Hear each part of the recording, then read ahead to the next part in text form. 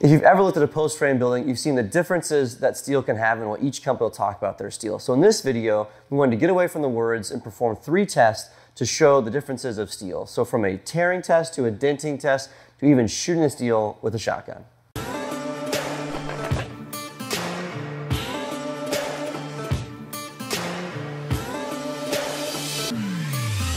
My name is Kurt Baylor and I'm the VP of Marketing at FBI Buildings. The first test to do was a screw tear test. And this test was really to measure the strength of the steel from ripping. So we took a screw, fastened it into wood with 2 clamps on both sides and pulled that steel apart until the screw ripped through the steel. This is really measuring strength from wind hitting the building or a vehicle hitting the building and how much pressure that steel can hold up to.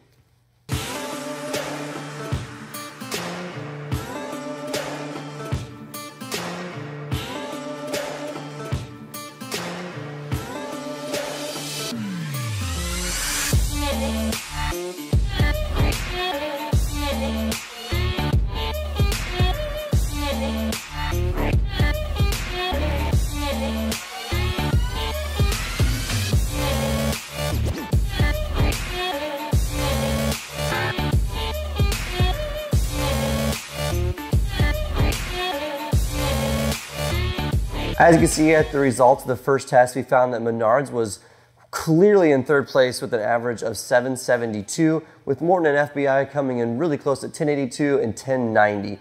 We did 3 of these ripping tests for each steel, and Menards had the biggest variance between all 3 of a couple hundred pounds per square inch difference, with Morton's having a little bit of a difference of about 100 pounds and FBI being the most consistent at not having any variance bigger than 50 pounds per each sheet of steel that we tested. The second test we did was a drop dent test, and this test is really to simulate denting from hail or rocks or any other projectiles that might hit your building in regards to the strength the steel has. We took 3 different ball bearing sizes and dropped them from 8 feet high to measure the amount of damage and the amount of dents that each sheet of steel took.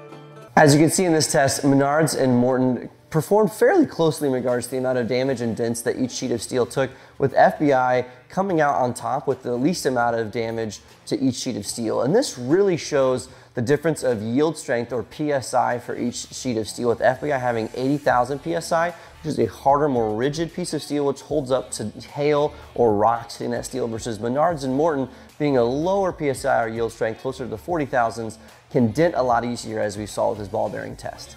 Test number 3 is the shotgun test, and this one was really all about testing the unknown and what would happen if you took a shotgun from 100 feet and shot 3 different panels of steel.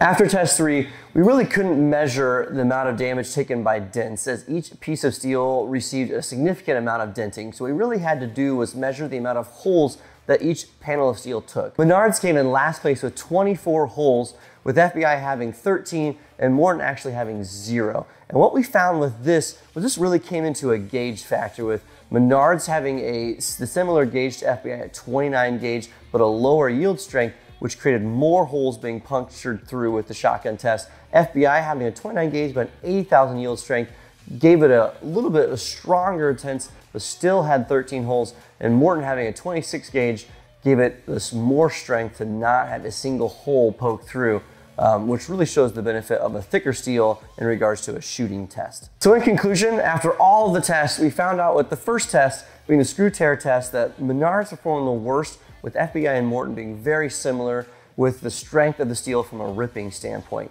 In the second test, the ball bearing drop test, we found that FBI performed better than Menards and Morton in regards to the amount of dents and the thickness of each dent. With the third test, the shotgun test, we found that Morton performed the best without a single hole, with FBI coming in second and Menards a distant third. So overall, what this really shows is the advantages of yield strength, or PSI, in gauge, with Morton winning the shotgun test because of a thicker gauge, FBI winning the drop dent test because of a higher yield strength, Menards losing all three tests as they have a lower yield strength and a lower gauge than Morton and FBI does.